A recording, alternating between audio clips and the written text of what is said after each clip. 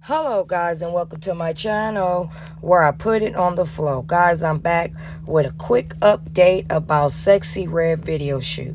Guys, I guess the incident was not at her video shoot.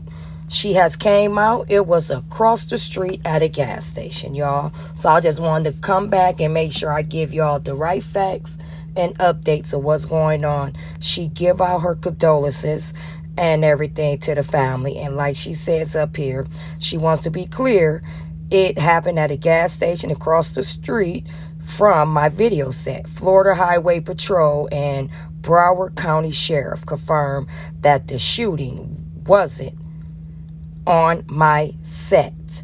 Okay guys, then she says, my secure and thanks to my production team getting all the paperwork right and working with the Broward Sheriff's Office. You know what I mean?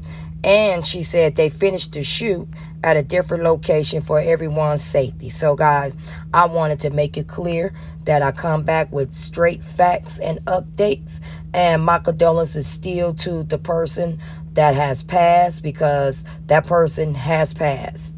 And it's just sad that, you know, stuff like this is just still going on, and it's still going on no matter where they at. I don't care.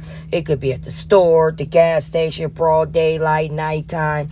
It doesn't matter. But it's a sad, guys. And I want to give condolences to the person's family and loved ones, guys.